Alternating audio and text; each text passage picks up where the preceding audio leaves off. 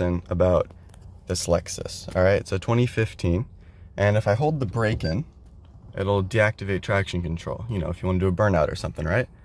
Okay, so that's cool. We take the foot off the brake, it also won't move until that light goes away. All right, now if I slam on the brake, all the ABS,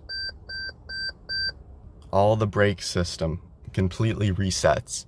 Everything starts flashing warning lights and everything resets.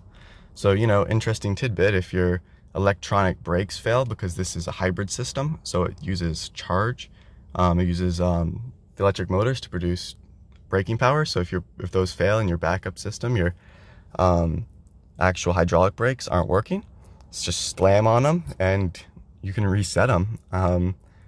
I guess it's good to know that, but then again, Lexuses are Hondas, Toyotas, yeah.